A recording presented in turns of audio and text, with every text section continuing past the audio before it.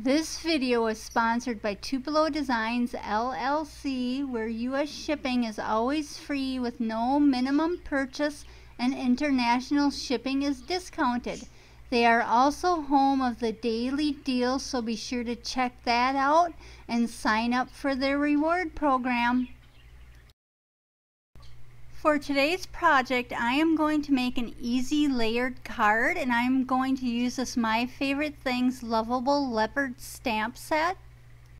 And I'll be using the leaf paper out of the 6x6 paper pad. It's called At the Zoo, and it's by Doodlebug, and it's actually cardstock. It's not paper.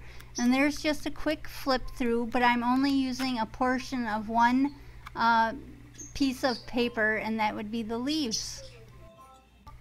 I'll be stamping out the leopard that's on the branch. I'll be stamping that out on some Neenah Classic Crest Solar White cardstock, and I'll be stamping it with Memento Tuxedo black ink, and I will also be stamping out those 3 birds.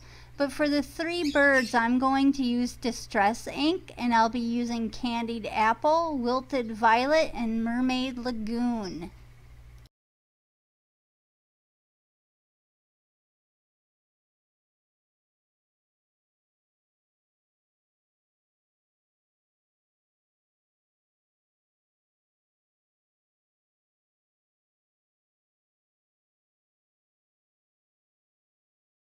And once I have everything stamped out, I am going to color that cute leopard, and I will be using Spectrum Noir markers. They are alcohol markers.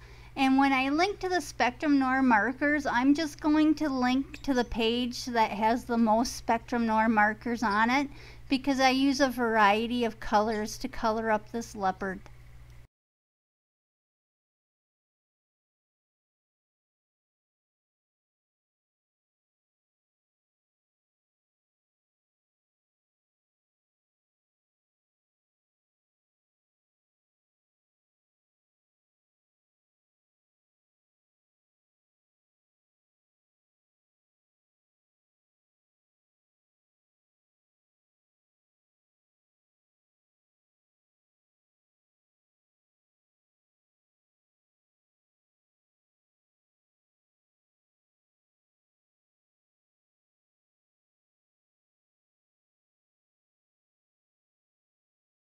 And once I get that leopard colored just the way I want it, I will cut out the leopard and the 3 birds.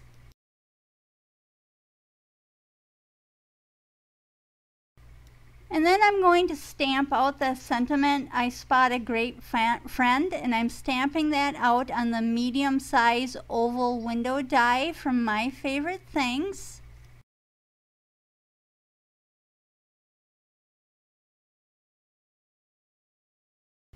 And now I'm just kind of laying everything out where I want it, and that's the cardstock from Doodlebug, and it's 5.5 inches long by 3 inches wide.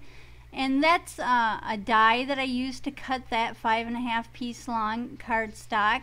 And this is the die. It's the Scalloped Stitched Edge by My Favorite Things, and I just laid it the long way and I cut it out on my Big Shot.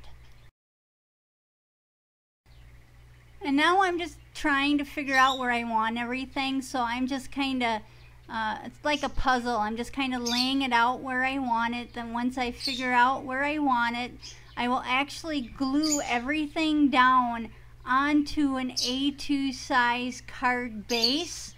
So then it's already, I don't have to make a card front. I glue everything onto the A2 size card base.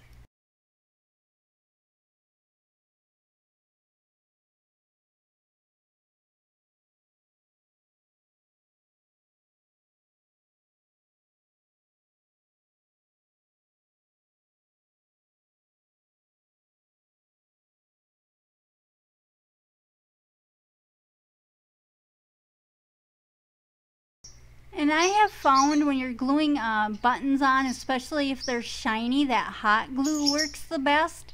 So I do have my hot glue gun there, and it's nice and hot. So I'm just going to use that to glue the button onto that natural twine that I kind of wrapped around that white scallop piece. I don't like a lot of bulk, so I always end up just taping the edges down. I overlap the edges and then I tape them down.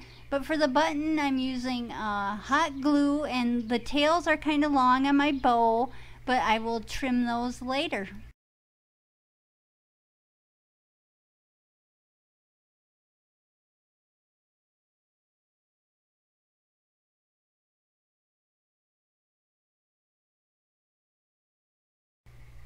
And here's the card base. It's just an A2 size card base that I made out of Neenah Classic Crest Solar White cardstock.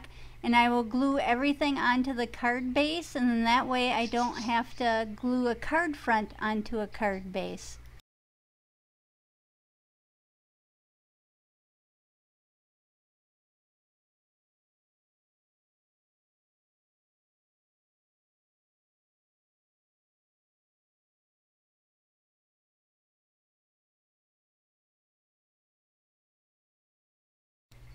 And once I get everything glued down, I am going to trim that bow on that button. And I just take a scissors and I trim it to the bottom, the tails. I trim the tails to the bottom of the card because I want them kind of long. And that's it. My friend card is finished. And it says, "I spot a great friend." And this would be great to give to one of your friends. And I did leave the inside blank because I like to personalize my cards. So again, I left it blank. And all of the items I used will be listed down below in the description box. And I also have a blog, and that will be listed down below also. And I also give links to the products in my blog.